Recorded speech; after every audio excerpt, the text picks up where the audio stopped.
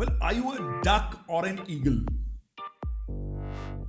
This motivational or inspirational story, some of you may have already read or heard during motivational lectures which you may have attended in the past. But I still thought of sharing this in my own words for those who may not have had the occasion of knowing this particular inspirational and motivational story.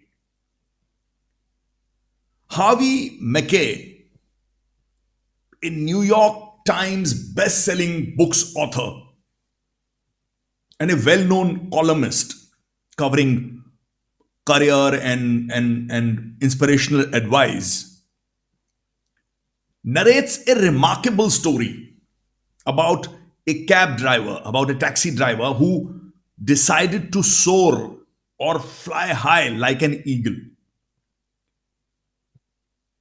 Ordinarily, our personal encounters and experiences with taxis or cabs are not very pleasant in terms of hygiene, cleanliness, professionalism, politeness, conduct as a whole, and more.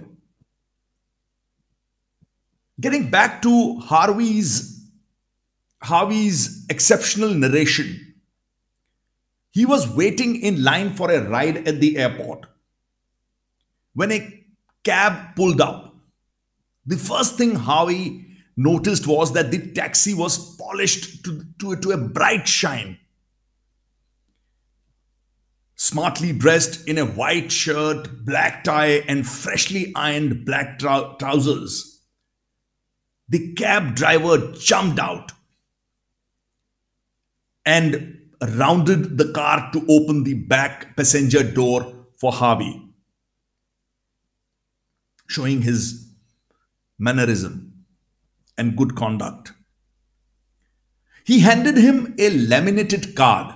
The driver handed Harvey a laminated card which said, "I am Wally, your driver.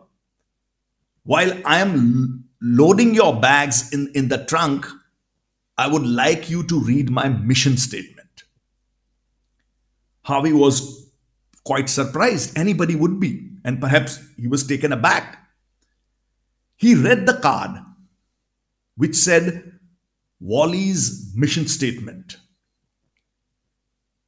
to get my customers to their destination in the quickest, safest, and cheapest way possible in a friendly environment."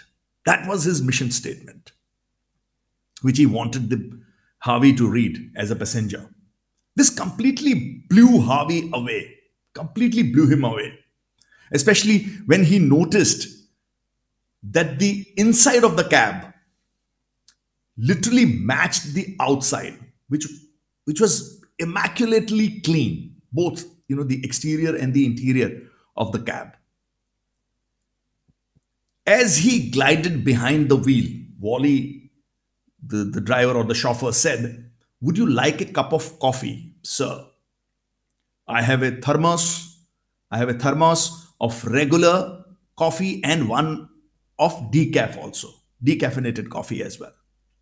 Harvey, with a smile, said, "No thanks, I prefer soft drinks."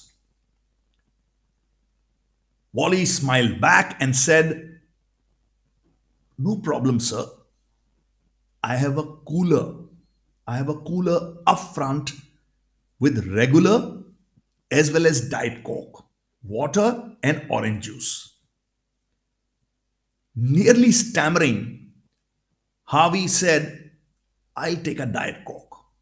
And handing him the drink, Wally said, "If you would like something to read, I have the Wall Street Journal, Time, Sports Illustrated, and USA Today." So as they were dragging away, Wally handed another laminated card to Harvey. "These are the stations I get, the radio stations I get, and the kind of music they play. I mean, if you'd like to listen to the radio, just let me know. Which station would you prefer? Said Wally, the driver, the cab driver.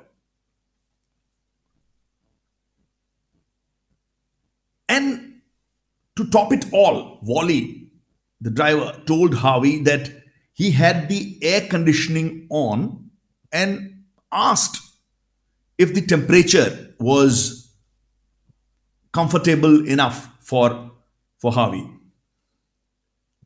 Next, the cab driver went on to inform Harvey of the best possible route to his destination at that time of the day. He also offered to engage in a conversation with Harvey. Very thoughtful of him. And he wanted to have conversation to tell him about the interesting sites, which, if at all, Harvey was interested in visiting. And if he was not interested in chatting with the driver, he said that, he would leave Harvey with his thoughts. Harvey was nothing but utterly astounded and surprised and amazed. And he asked the driver, "Tell me, Wally, have you always served your customers like this?"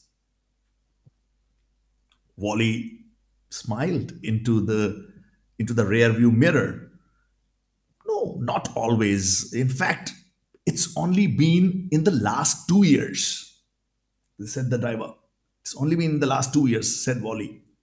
"During my first 5 years driving, I spent most of my time complaining like all the rest of the cabbies do. Then I heard the personal growth guru Wayne Dyer on the radio one day. He heard Wayne Dyer on the radio one day. He had just written a book called "You Will See It When You Believe It." You will see it when you believe it. Mr. Dyer said that if you get up in the morning expecting to have a bad day, you will have a bad day. You will rarely disappoint yourself with the thought what you have had. Bad day, you will get a bad day. Stop complaining. Differentiate yourself from your competition. Don't be a duck. Don't be a duck. Be an eagle.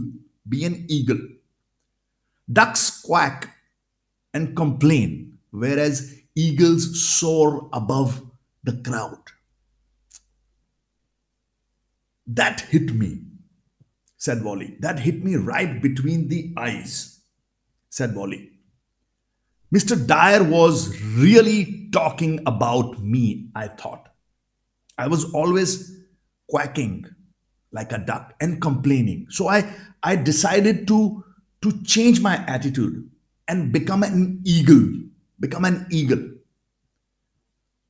I looked around at the other cabs and their drivers. The cabs were dirty. The drivers were impolite, unfriendly, and the customers were by and large unhappy. So I decided to make some changes. I put in a few at a time. When my customers responded well, I did more. So Wally took a baby step, and then he took a giant step in a way. I take it that has paid off well for you, Harvey said. It sure has, Wally replied.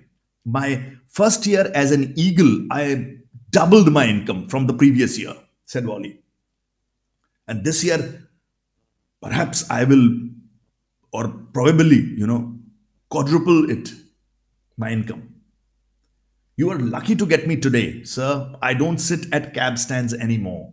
My customers call me for appointment on my cell phone, said Wally, or leave a message on my answering machine. That's what he said. He's much in demand. If I cannot pick the calls myself, I get if I cannot honor my commitments to the customers, then I arrange for some other reliable cabbie. Wally was incredible. He literally offered, or he was offering a limousine service out of a regular taxi or cab. It doesn't matter if you work in an office or in the field as a salesperson or after sales support or a teacher or a civil servant or a lawyer or a politician or a businessman or a bank or any other executive or employee or any professional for that matter, or a taxi driver or a courier or food delivery agent. Whatever work you do, what matters is what choice you make. Whether you make a choice to be a duck, always complaining, or you make a choice to be an eagle.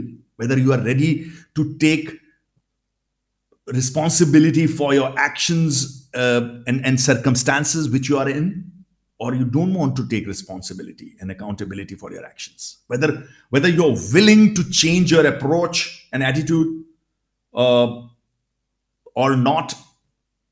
Small changes in life bring about big advancements. As they say, whatever goes around comes around. The theory of karma does work in practical terms. I personally feel, it's not simply a theory. You can actually put it into practice, the theory of karma. Wally transformed himself from being a quacking duck to a high flying eagle, as the story tells you. We can get inspiration from completely unexpected and unassuming quarters. The way we got this story from a taxi driver. So, always keep your eyes and ears of your mind open.